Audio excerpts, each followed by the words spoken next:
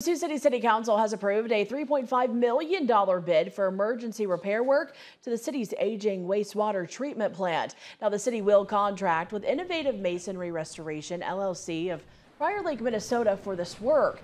That includes the construction of emergency repairs for the north primary clarifiers, cleaning and sludge removal, as well as repair of concrete for structural integrity. The council has approved the use of American Rescue Plan Act funds to pay for the work.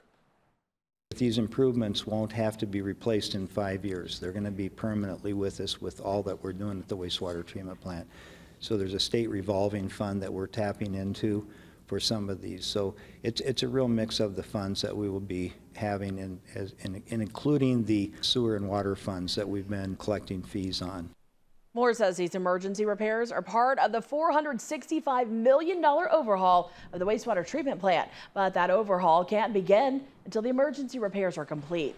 Work on the emergency repairs is expected to be complete on or before December 31st, 2025.